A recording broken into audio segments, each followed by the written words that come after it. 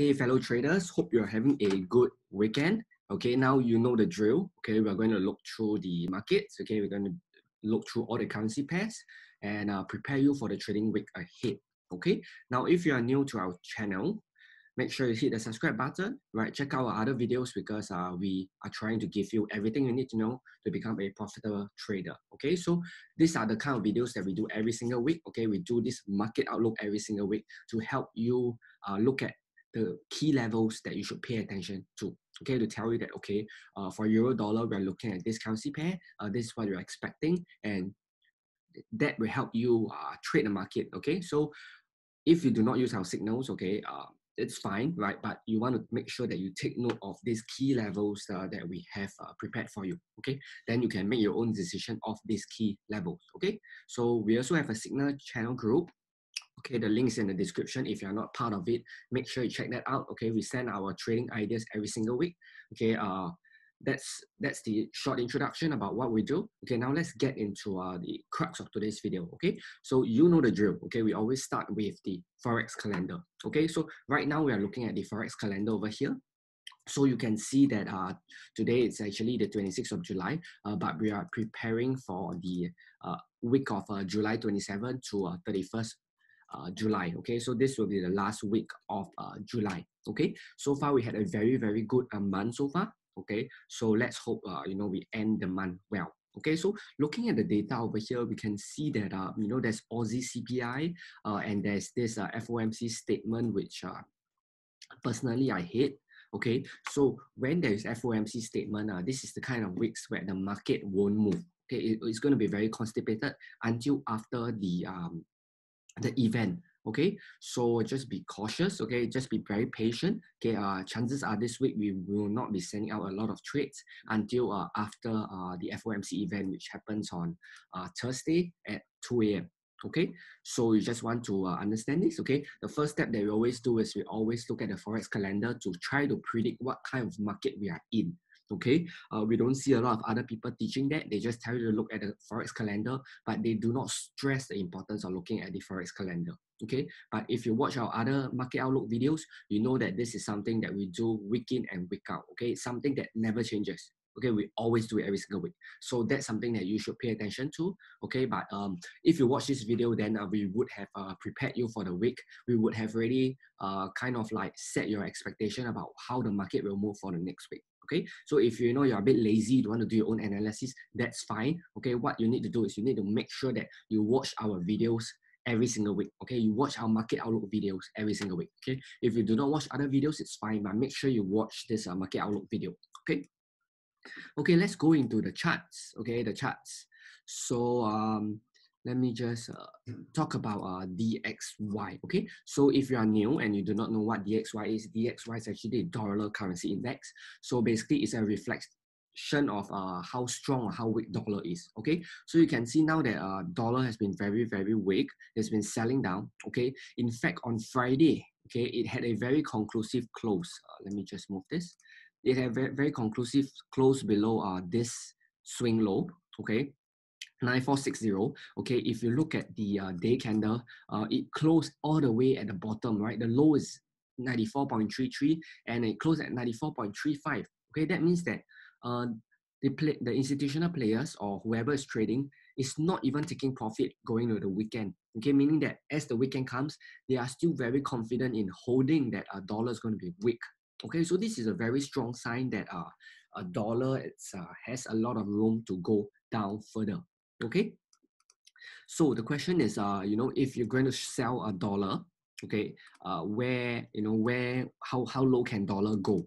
Okay, so if you do this Fibonacci extension, okay, I do have a video about how to use the Fibonacci extension tool. Okay, I will link this video, up in the top right or something like that, so that you can watch it after this.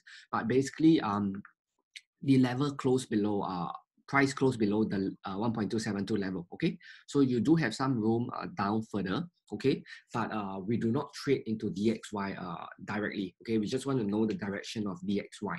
So in this case, we know that dollar is likely to be weakening. Okay, so that's our bias. Okay, we want to be selling dollar as much as possible. Okay, that means that for pairs like euro dollar, you want to be buying, dollar franc you want to be selling, gold you want to be buying, and so on and so forth. Okay, so this is the outlook for DXY. Okay, let's move to euro dollar.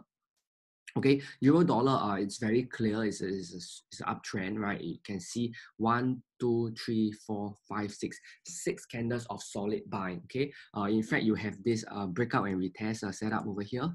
Pretty to the point, right? You broke out, retest, started rallying. Okay, so this is this trade is definitely something that this currency pair is something that you definitely want to buy. The question is you don't want to buy too high. Okay, you want to buy at the right price. Okay, so for now I do not see any market structure except for probably this level here. Okay, so you want to be buying, but just be very patient to wait for trade setup. Okay, you have the 1.272 level here. Okay, so you could just wait for some form of retracement here, look for a trigger and just buy it up. Okay, something like this. Okay, but please do not just go buy through the directly off the level. Okay, make sure you have a full-blown trading strategy. Okay, if you need a full-blown trading strategy, we have tons of videos teaching about strategies in this YouTube channel. Okay, we also have a 3-day trading guide. So all these are all free. Okay, you do not have to pay a single cent.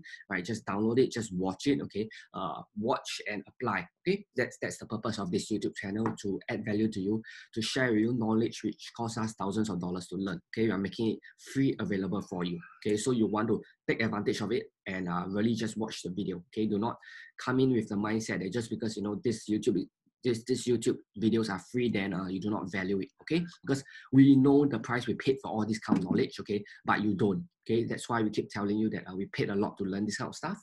So please take it to heart. Please treat this seriously. Please take down the levels. Okay, in this case will be 1.16113. Okay, please take down the levels, because just watching this video on its own without taking notes or without writing down these levels is not going to help you. Okay, and we don't want that for you. We want to really help you. Okay, so please take some notes and write down these levels. Okay, so euro dollar long, just look for a 1.16113. Okay, look for some buying signs over here, then you can buy it up. Okay, let's move to dollar franc. Dollar franc is also it's very clear bearish, but the problem is that you are at the recent low over here. Okay, you are very close to the recent low.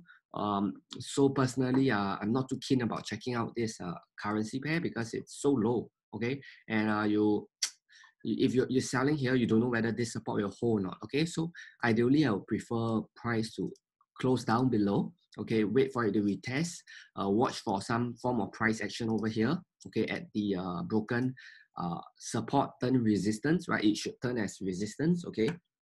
Otherwise, if a price doesn't get resisted here, then what might happen is that they might just be a big fake out of this swing low. Okay, because what happens is that a lot of people who bought, they have their stop losses below here.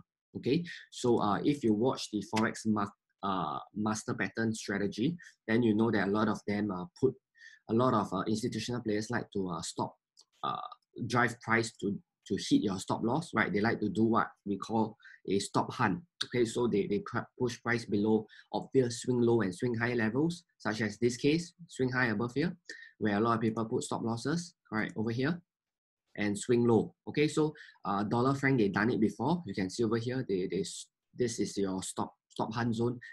It's likely that they do a stop hunt zone here as well. So please be careful if you are going to you're going to trade this pair. Watch out for this level 0.91766. Okay, remember again, we are in the FOMC week, so it's very likely that price will just park at this level prior to the news event. Okay, prior to the news event, and what happens is after the news event, then it makes a decision. Okay, the market has this tendency nowadays to just park at a key level just before the event, and after the event, then you start moving. Okay, so ideally just wait for after the event, then you start trading this pair. Okay, because this is dollar franc, so you are trading directly into dollar. Okay. Okay, let's talk about gold. Gold, same thing, is a very strong uptrend. Okay, very strong uptrend. In fact, I think you can draw a very steep trend line like this. Okay, as of this time, I think it's a bit hard to give you a level. Okay, it's a bit hard to give you a level, but you do notice that price has been in a kind of like a very staircase manner. You go up, you retrace, you go up, you retrace, go up, retrace, go up, retrace, go up, retrace. So I would think that looking at about this level here, okay, this level here, 1893 would be a good level to consider a buy, because you have a ascending trend line up, and you have a uptrend, and you have the Pyra swing high. Okay, now if you cannot see that this is a Pyra swing high, just switch to the line chart. Okay, and draw it like that. Okay, in fact, if you draw it here as well previously, I believe that you would have gotten the perfect entry if you had just buy. Okay, same thing. So I think the same thing is going to happen. It's going to go up, it's going to retrace back to this high, and then it's going to start rallying again. Okay, so just be cautious. Look for a buy somewhere around 1893.625 level. Okay. Okay, let's go to dollar CAD. Let's go to the day chart. Okay, so dollar CAD is a bit tricky. So what happened was that last week we sent out some signals to short dollar CAD, because this consolidation area has broken.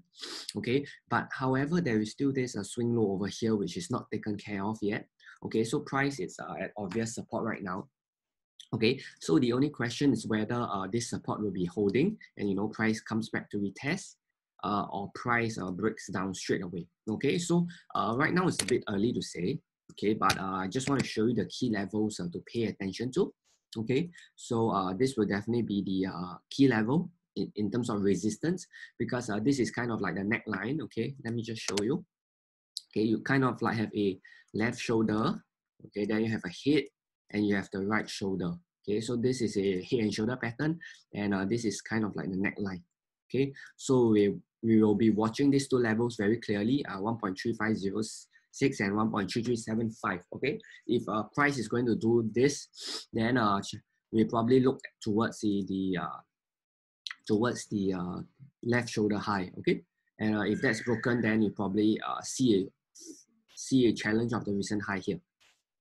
Okay, and if this is broken as well, then I probably conclude that dollar CAD has retraced, as in has completely reversed, because that would mean a completion of the double bottom pattern, which is the first bottom here and the second bottom, and this is the neckline. Okay, so there's a lot of possibilities for this pair, but definitely a pair that we want to trade. Okay, in fact, on Friday you also have this CAD GDP, so this is going to move. Okay, so the only question is whether will it move up or will it move down. Okay, so not to worry, we'll send signals about this pair if we see any opportunities. Okay. Okay, dollar yen.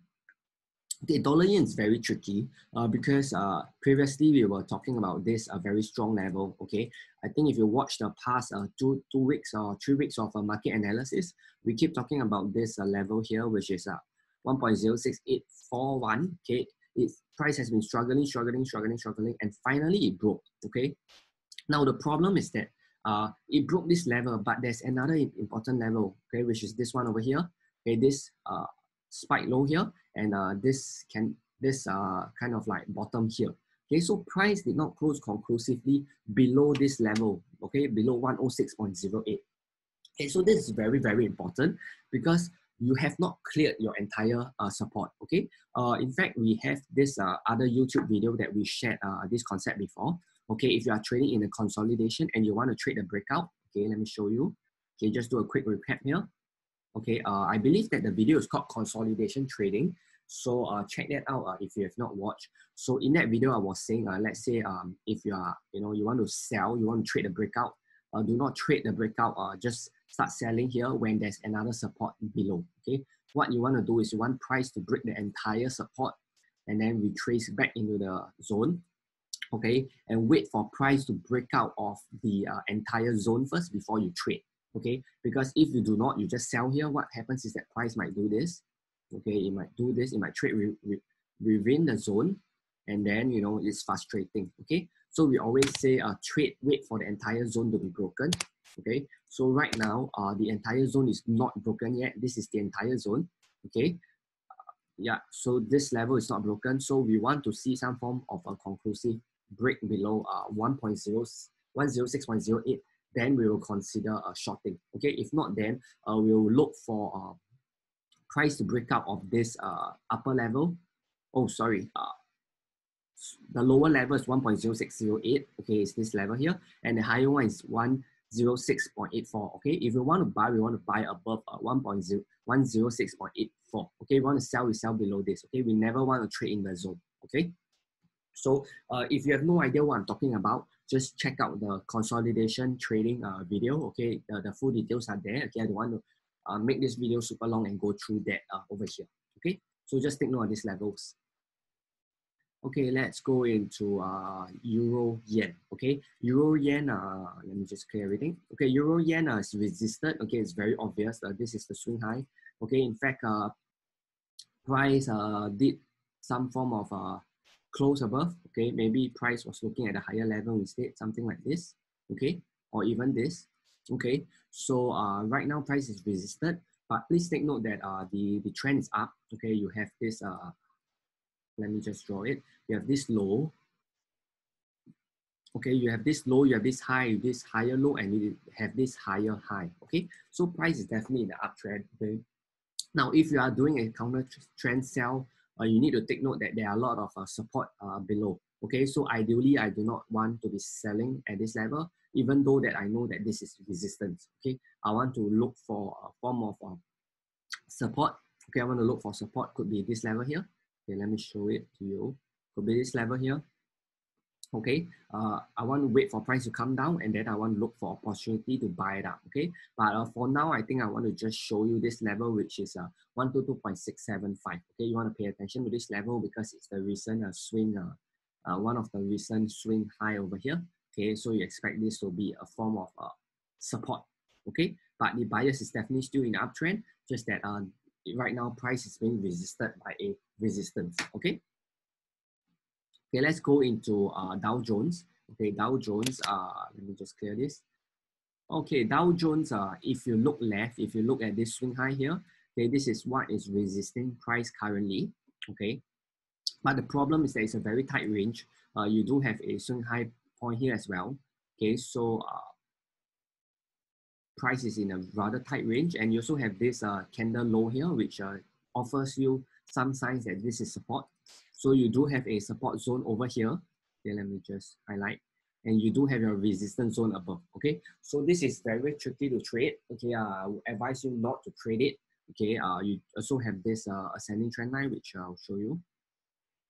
Okay, so there are a ton of other currency pairs to trade or other indexes. I think if you trade this, it's going to be very tough because this is support, yes, but there's resistance here as well. So you do not know whether this level is going to hold or this level, or is it going to come down a bit lower before it goes back up. Okay, so I advise you to stay out of this, because even if you sell, even if let's say this level is broken, there are a lot of support below. There's support such as this level here. Okay, this swing low here. So there's a lot of support. So if you enter, you do decide to trade this Dow Jones, you need to take your profit very fast. You need to enter, exit, because there's a lot of levels. Okay, so each level you need to lock in your profits, and that's something more advanced. So it's not something that I recommend that you trade, especially if you are new. Okay, so try to avoid this.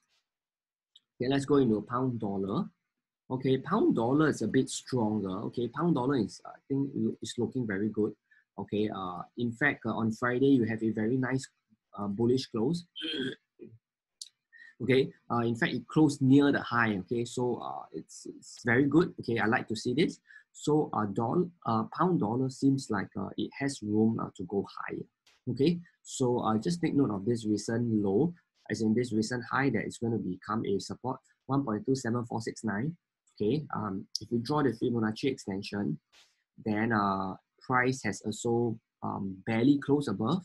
Okay, barely closed above. Okay, the high was 1.2780 and price had closed at